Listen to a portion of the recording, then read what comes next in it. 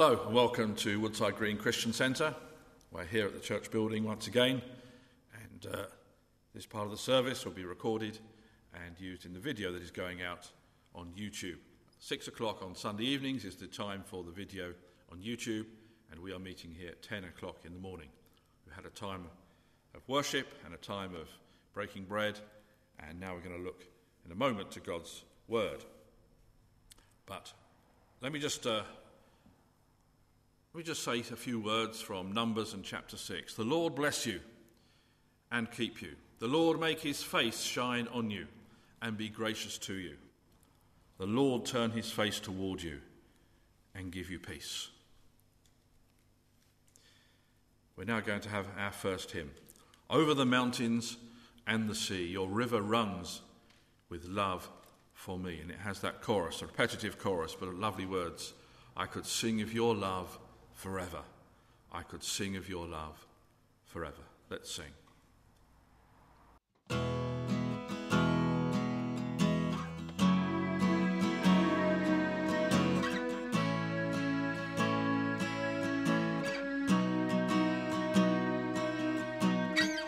Over the mountains and the sea, your river runs with love for me, and I will open up my heart and let the healer set me free.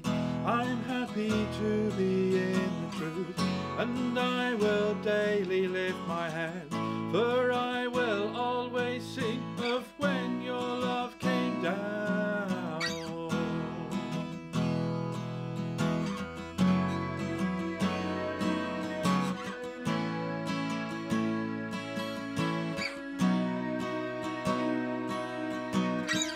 Over the mountains and the sea, your river runs with love for me, and I will open up my heart and let the healer set me free. I'm happy to be in the truth, and I will daily lift my hands, for I will always sing of when your love came down. I could sing of your love forever. I could sing of your love forever. I could sing of your love forever. I could sing of your love forever.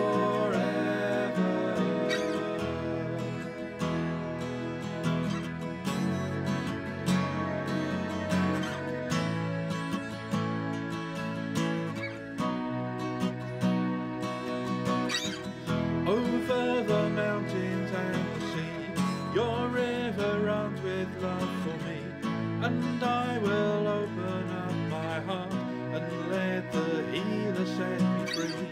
I'm happy to be in the truth, and I will daily lift my hands, for I will always sing of when your love came down. I could sing of your love forever.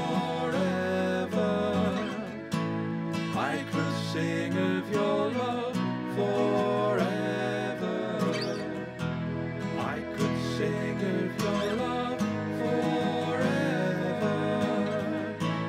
I could sing of your love forever.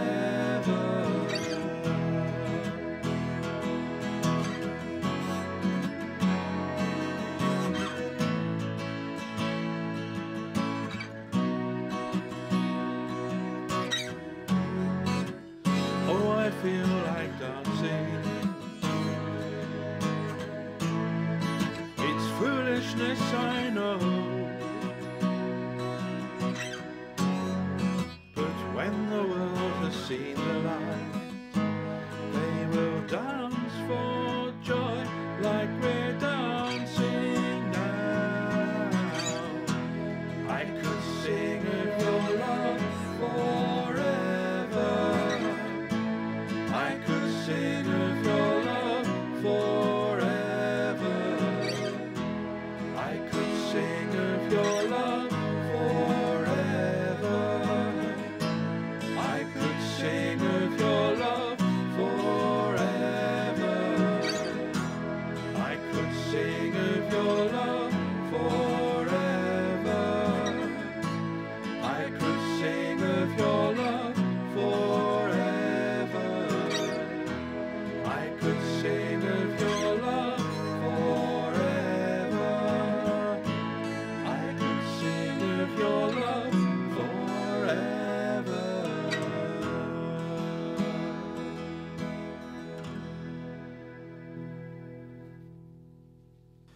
Let's come to God in prayer now, shall we? Let's pray.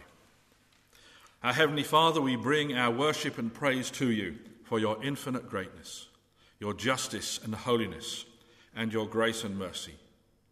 You have looked on us with love and sent the Son of God to be the sacrificial lamb on the cross. While we were sinners, our Lord died for us. When we were without hope, Jesus gave his life to bring us hope.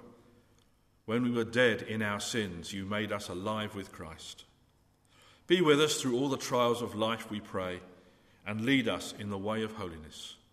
In Jesus' name, amen.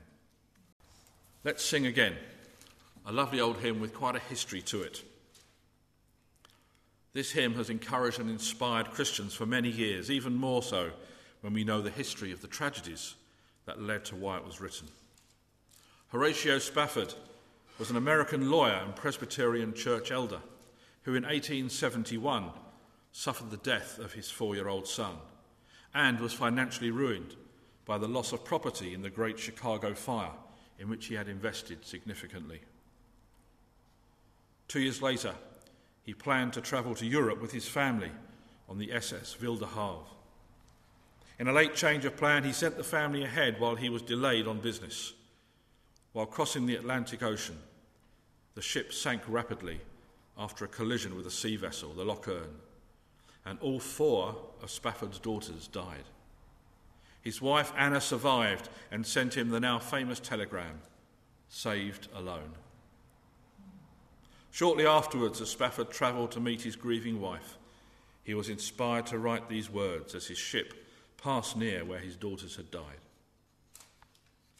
"When peace like a river attendeth my way, when sorrows like sea billows roll, whatever my lot, thou hast taught me to say, it is well with my soul." Let's sing that lovely hymn.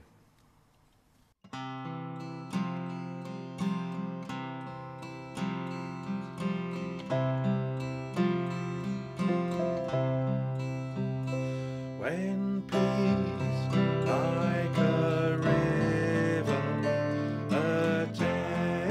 attendeth my way, when sorrows like sea billows roll,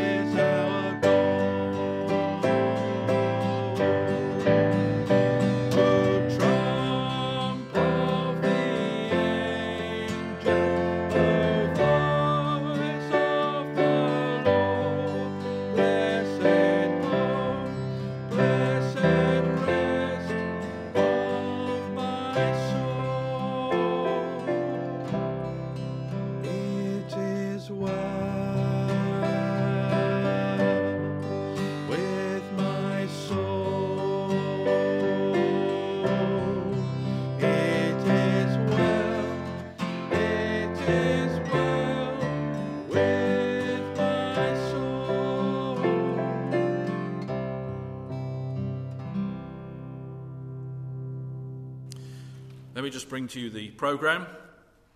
10 o'clock on Sunday mornings, we meet here at Woodside Green Christian Centre for our service of bread and wine, worship, and then a Bible talk. 6 o'clock Sunday evening, the Sunday service is available on YouTube. And at the same time, there is a sisters' prayer meeting on Zoom, and details will be sent out. On Wednesday, 8 p.m, we have a Bible study and prayer time, again on Zoom, and details and links will be sent out to those who participate. On Thursday, a prayer update email will be sent out for our prayer needs, and also a reminder with that, please send in your specific prayer requests so they can be added to that email when it goes out. On Friday evening, at 8 o'clock, is a brothers' prayer meeting on Zoom. Details will be sent out for that. Just a couple of other things. We do give our congratulations to Daniel and Lois, who were married last weekend on the Saturday in Northern Ireland. So our thoughts and prayers are with them as they have now started married life together. And we thank God that they were able to actually get married in these difficult times. So we praise God for that. They had a great time, so I'm told. A wonderful occasion, and we do pray for them going forward. Can we also continue to pray for Moira? We haven't seen her since the lockdown. She hasn't been able to come out, but it is her birthday on August the 9th. So we're coming up to her birthday. So I have sent out details with the newsletter for those who are on the email list. And please do send a card to her or with your greetings for her birthday so that we can remind her that we're still thinking of her and praying for her. So that's for Moira. Please do send a card to her for the 9th of August.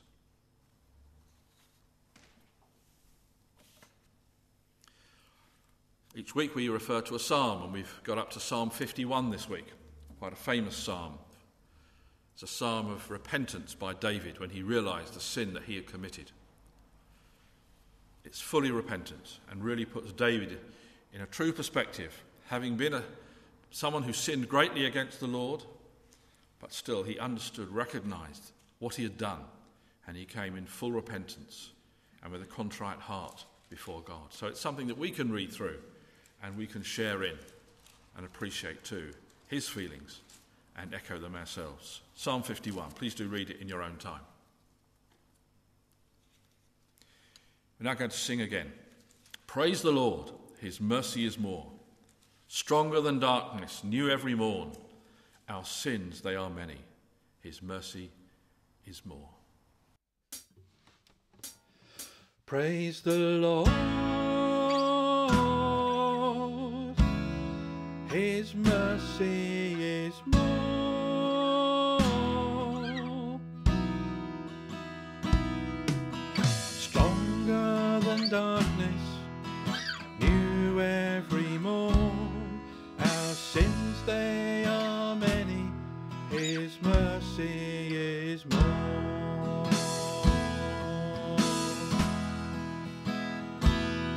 What love could remember the wrongs we have done? Omniscient, all-knowing, he counts not their sum. Thrown into a sea without bottom or shore. Our sins, they are many, his mercy is more. Praise the Lord, his mercy is more.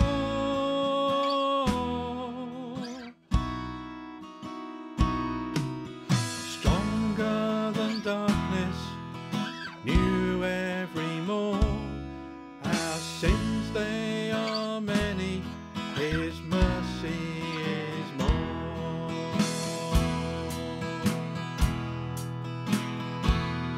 What patience would wait as we constantly roll? What Father so tender is calling us home? He welcomes the weakest, the vilest, the poor. Our sins, they are many, his mercy is more. Praise the Lord,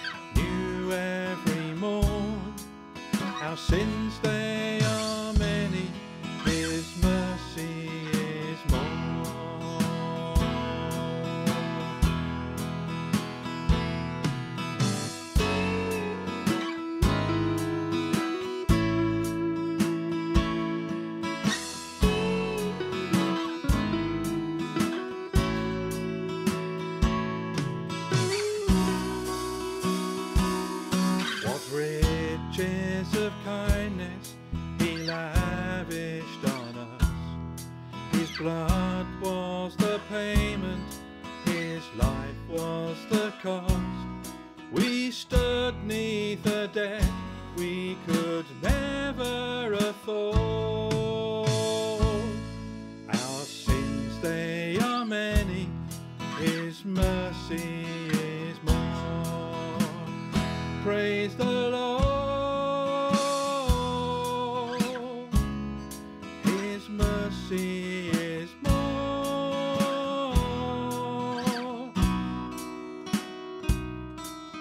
Stronger than darkness, new every morn. Our sins, they are many, His mercy is more. Praise the Lord, His mercy is more.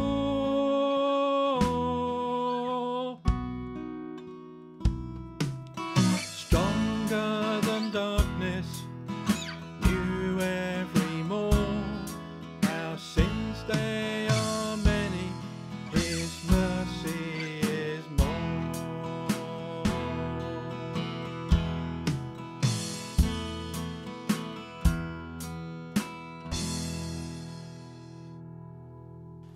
Now we're going to come to God's Word. And the series that we're just beginning now is based on James's letter, entitled Living the Life as a Christian. Living the Life as a Christian. James was thought to be a brother, an actual brother of the Lord Jesus Christ. But in his letter he doesn't refer to that. He doesn't claim to be someone special. He is merely a servant, as he describes himself, rather than an actual brother of the Lord Jesus. But he brings probably some of the most practical teaching we have in the New Testament. And we're going to be looking at this over the next few weeks. So we begin with James's letter, chapter 1, and reading verses 1 to 8. James, chapter 1, verses 1 to 8. James, a servant of God and of the Lord Jesus Christ, to the 12 tribes scattered among the nations, greetings. Consider it pure joy, my brothers and sisters, whenever you face trials of many kinds, because you know that the testing of your faith produces perseverance. Let perseverance finish its work, so that you may be mature and complete, not lacking anything. If any of you lacks wisdom, you should ask God, who gives generously to all without finding fault, and it will be given to you.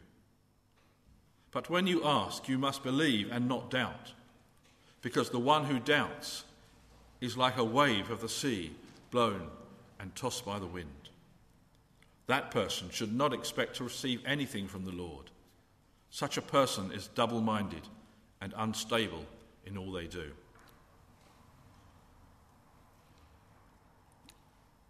This letter deals with the struggles we have in the Christian life. There is an assumption on James's part that he is writing to those who have a genuine faith in Christ. Not a Christian influence or heritage, not a casual or occasional faith or an intellectual assent. He is referring to a life-changing regeneration of our soul, where every aspect of our temporal lives and our spiritual lives are in God's hands and at his command and disposal.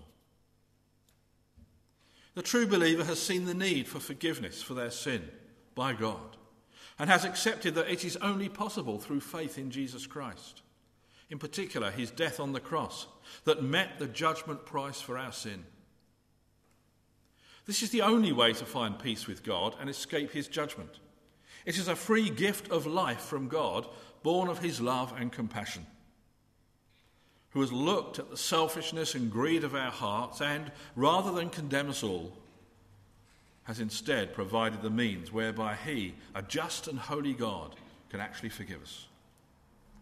He does not stop at simply saving us from the consequences of our sin and rebellion, but he has adopted us into his family and granted us a heavenly inheritance that is beyond anything this world can offer.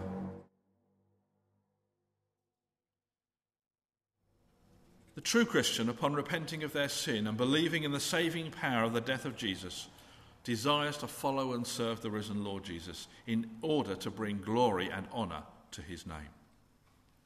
It is the struggle to be faithful and the difficulty we still have with our preponderance to sin that James is addressing in this letter.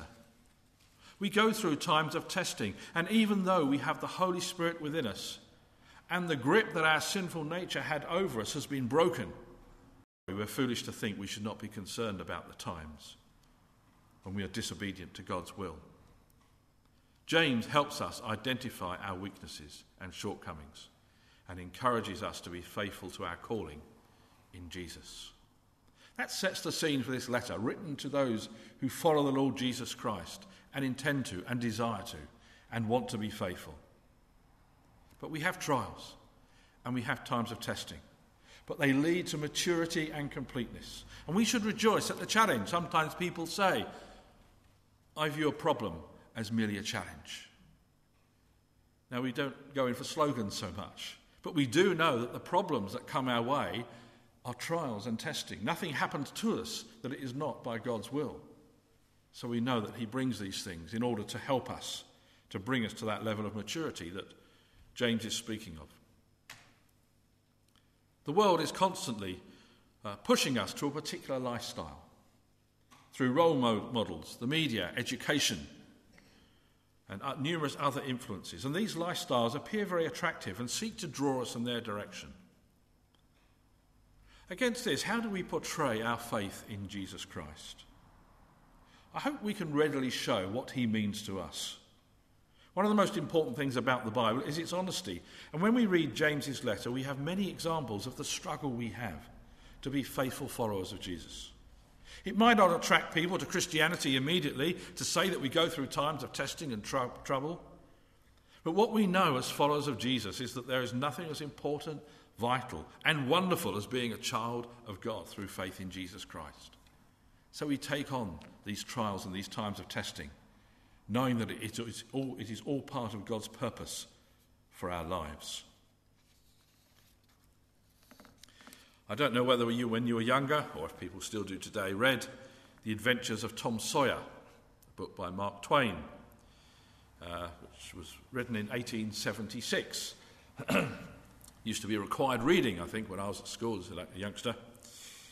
It's a story about a young boy growing up along the Mississippi River. He was a fun-loving boy, and he skipped school once to go swimming and was made to whitewash his aunt's fence for the entirety of the next day, Saturday, as punishment. But he cleverly persuades the various neighbourhood children to trade him small trinkets and treasures for the privilege of doing his tedious work, using reverse psychology to convince them it is actually an enjoyable activity. Tom later trades the trinkets with other students for various denominations of tickets obtained at the local Sunday school for memorising verses of Scripture. He cashes these in to the minister to win a much-coveted Bible, offered to studious children as a prize, despite being one of the worst students in the Sunday school and knowing almost nothing of Scripture, eliciting envy from the students and a mixture of pride and shock from the adults. Well, it's a story about Tom Sawyer, but he tricks people, tricks his friends, tricks the minister at Sunday school. The Bible doesn't trick us into anything. It doesn't try to convince us that something actually is enjoyable when it isn't.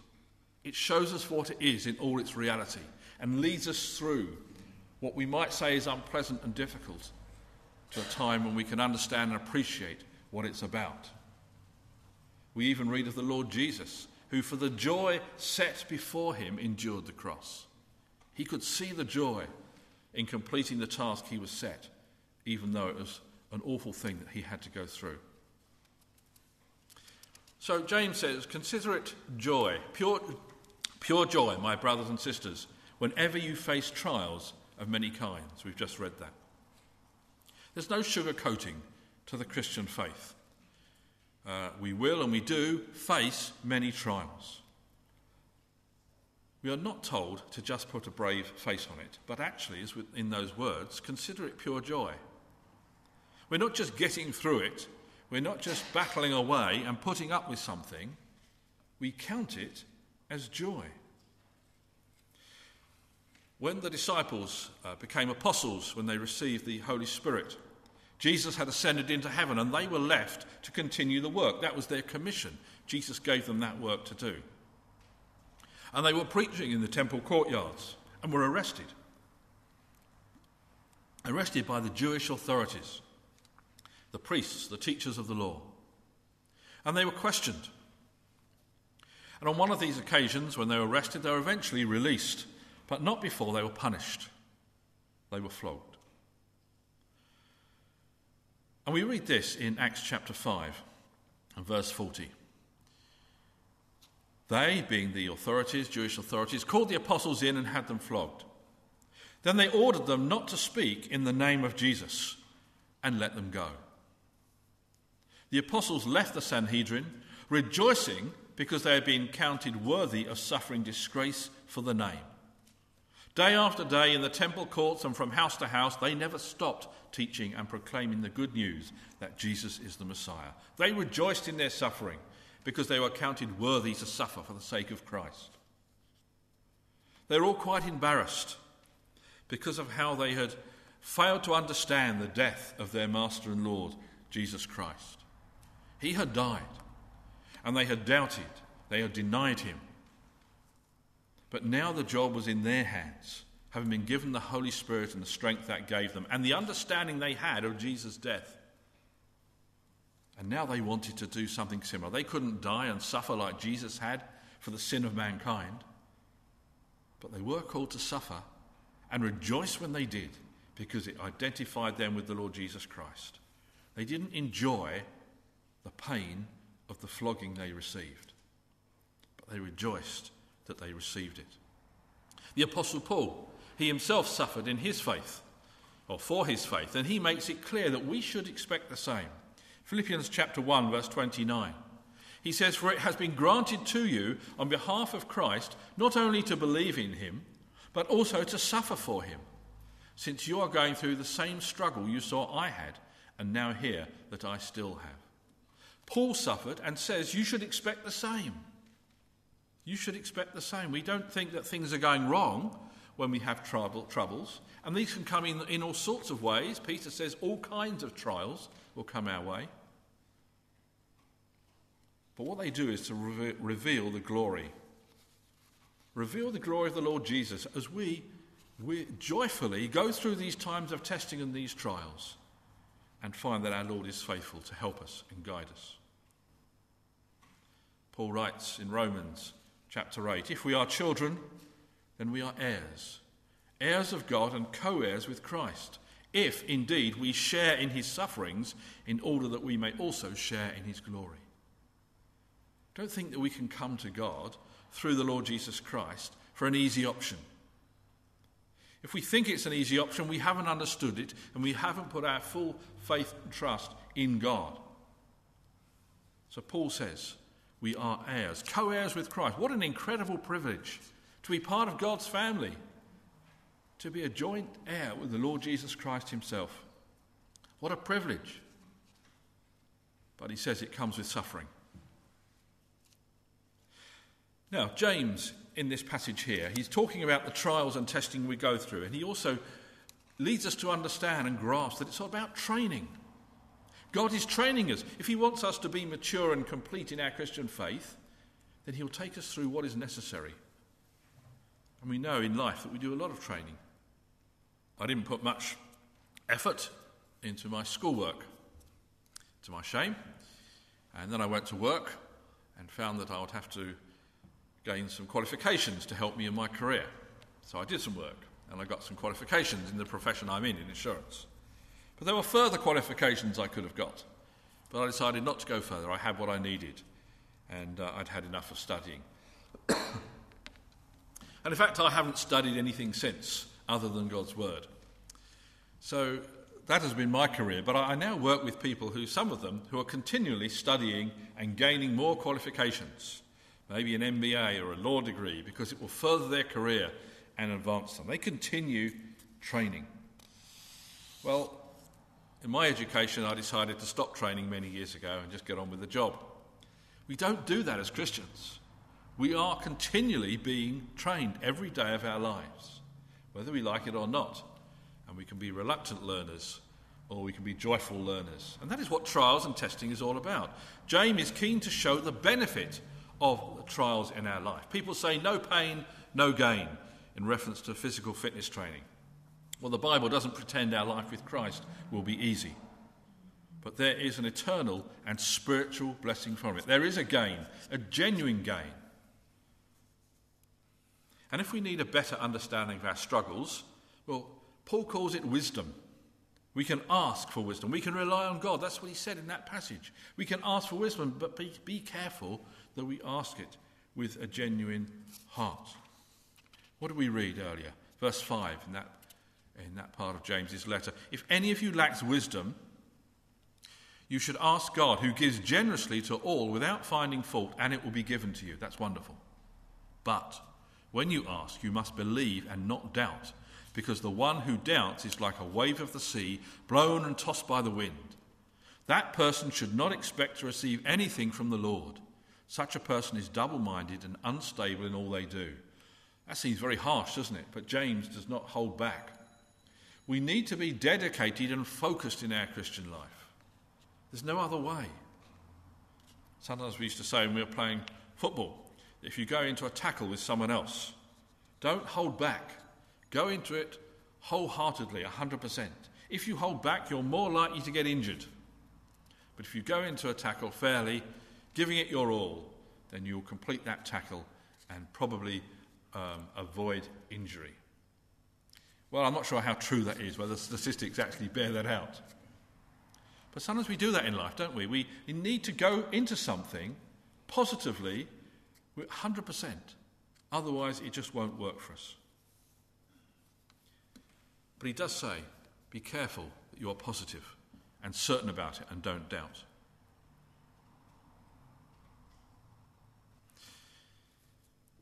We will not be complete, James tells us, and fulfilled until we complete the training. This training is for life. There's no retirement in the Christian life. Paul says to the Philippians, forgetting what is behind and straining towards what is ahead, I press on toward the goal to win the prize for which God has called me heavenward in Christ Jesus. The disciples, we could say they lacked many things. They were struggling to understand Jesus' purpose.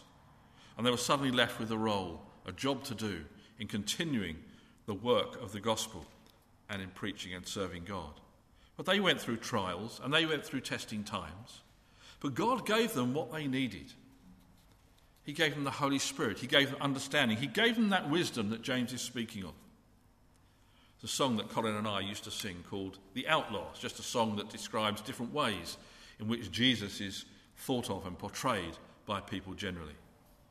And one of the lines says that, talking of his disciples, he said he was with a band of unschooled ruffians and a few old fishermen. That's just how the song goes.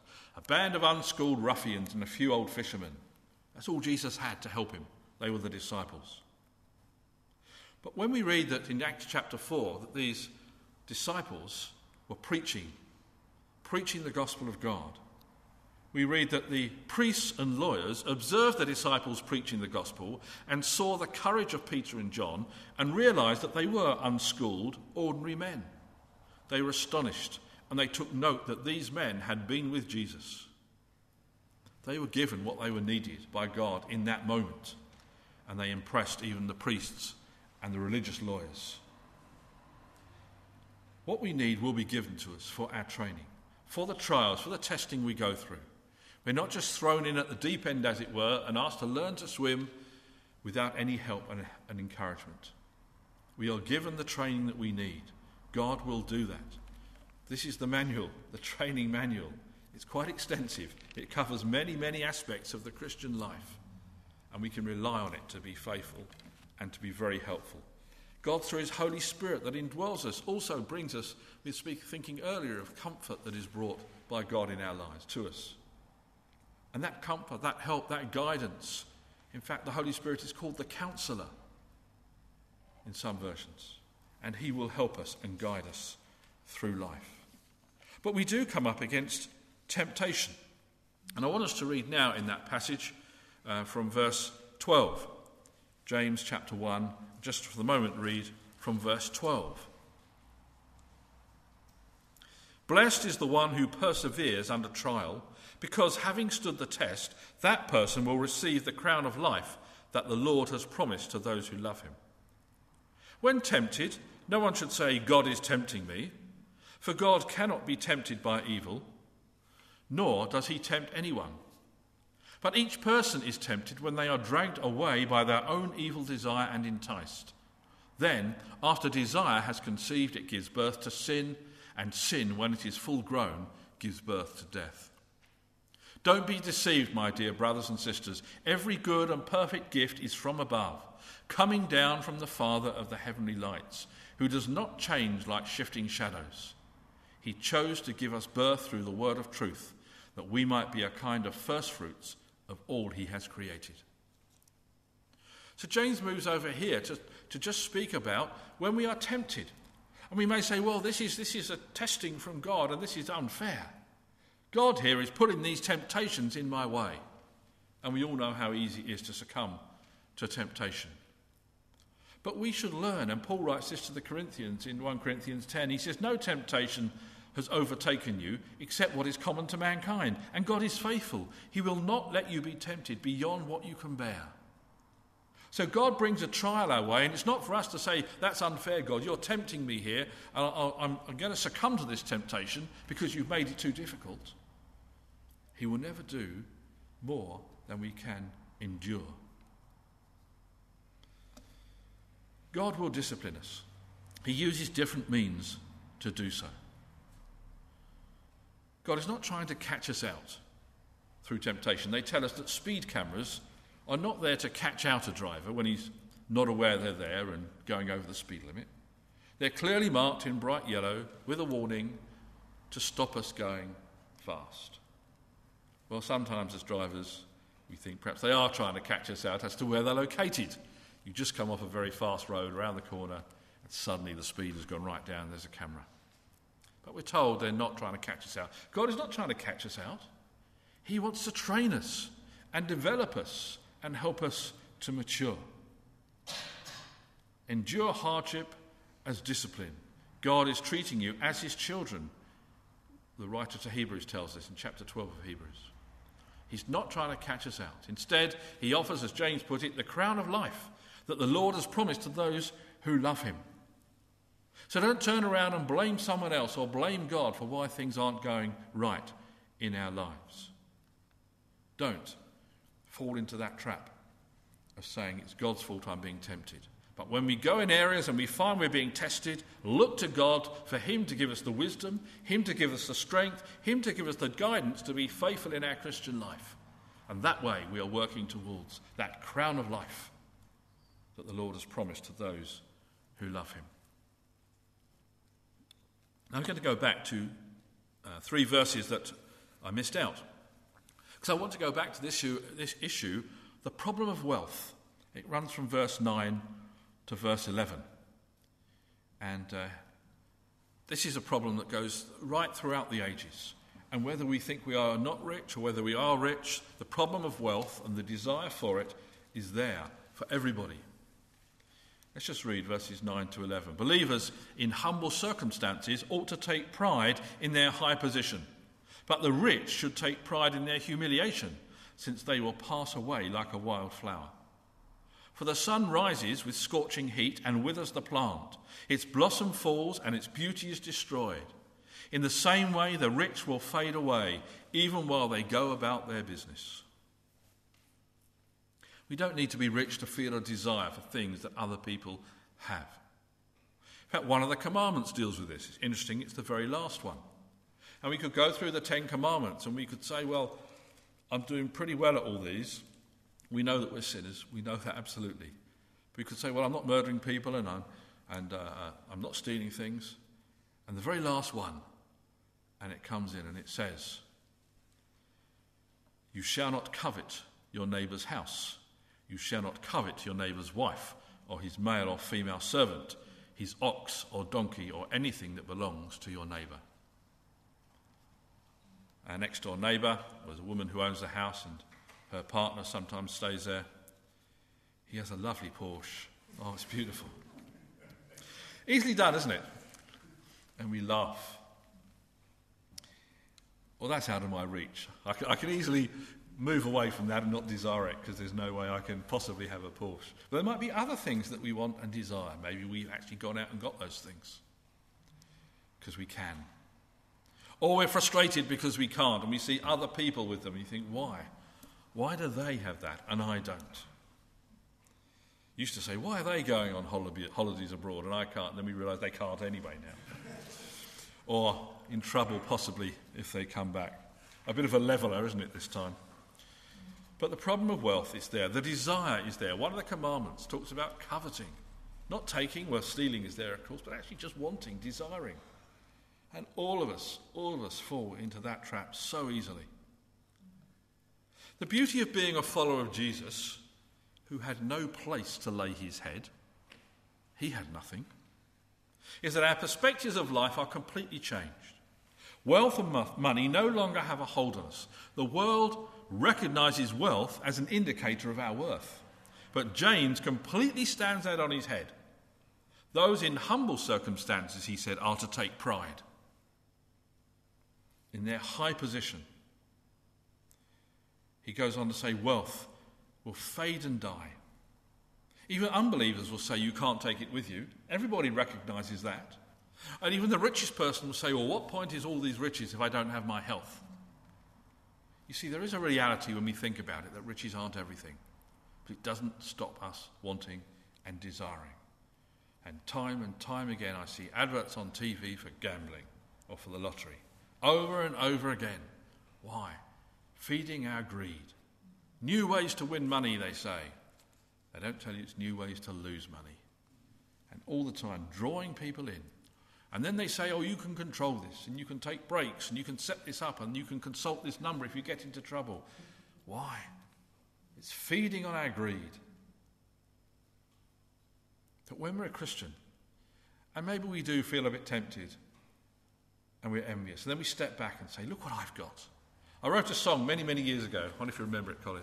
The richest man in the world. You remember it. I'm the richest man in the world in my song I wrote because I know him. I'm the richest man. Heavenly riches, riches beyond telling. It's an incredible thing. There are many warnings right throughout scriptures about wealth. There was a rich man who came to Jesus, and he was such an upstanding man. He was very devout. He was very generous. He was very popular, it would seem, if you read between the lines of the story we're given of this rich man. He was a ruler, even though he was young. Everything about him said, what a wonderful man. He had this wealth. And he said, what have I got to do to Jesus? What have I got to do to inherit eternal life? And Jesus says, sell it all.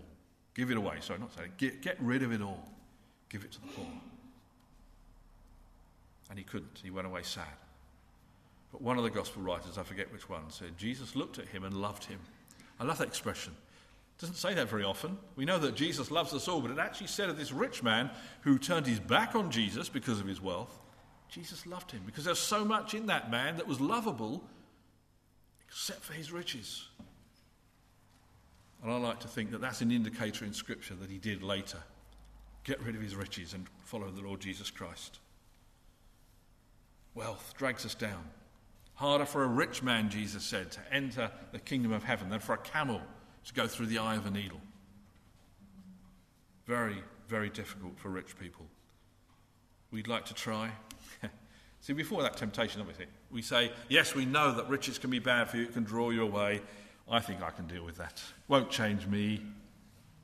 What people say. The love of money is a root of all kinds of evil. Could it be stronger? No.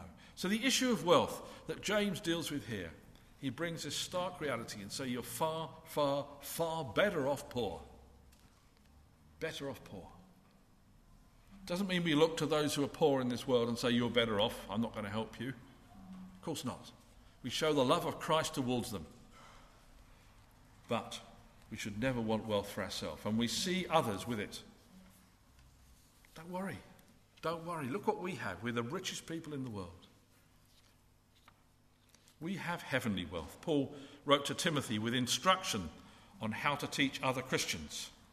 His advice was this: command those who are rich in this present world not to be arrogant, nor to put their hope in wealth, which is so uncertain, but to put their hope in God, who richly provides us with everything for our enjoyment. Command them to do good, to be rich in good deeds, and to be generous and willing to share. In this way they will lay up treasure for themselves as a firm foundation for the coming age, so that they may take hold of the life that is truly life. I love that way he puts it when he writes to Timothy there, 1 Timothy chapter 6, verse 17 onwards, that passage. Be rich in good deeds. Be generous and willing to share. That way, we store up treasure for ourselves as a firm foundation for the coming age, so that they may take hold, that we may take hold of the life that is truly life. Living the life as a Christian, the life that is truly life. So this sums up this passage, and we've just begun in James' letter here, what the right attitude is all about. Wealth brings arrogance and is unreliable. Alternatively, God is trustworthy and generous and willing to bring us, to help us enjoy life that will give us treasure in heaven itself. Rich people are often despised for their wealth, famous people criticised for their lifestyle, national leaders given no respect, those in authority blamed for the ills of the world. But the believer in Jesus knows a life that is truly life, or as Jesus said, I have come that they might have life and have it to the full. We know that that is the life that we want, not the life of the rich, the so-called successful and the famous. A life in service to God and the Lord Jesus Christ is life to the full. Life to the full. And if someone was to walk in here with all the wealth in the world, all the influence, all the power, all the recognition, the fame, the adulation, the respect of people, if they were to come in here and I say, but you don't have what I have. You don't have what I have, because I have the Lord Jesus Christ. And I have an eternity secure in heaven with heavenly riches beyond anything this world can offer. And that's forever and ever. Wealth, trials, testing, temptation. We may have had to suffer grief in all kinds of trials, Peter says, 1 Peter chapter 1. But we have the perfect promise that is part of our maturing as a Christian. We don't despair or run. We rejoice that we are worthy of suffering, as our Saviour did. Let's finish now with our final hymn.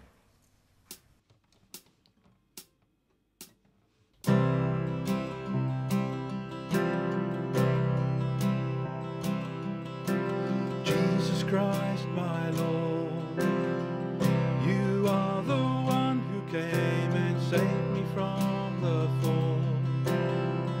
You took the blame for sin and died to save my soul. You are the Lord of all I am.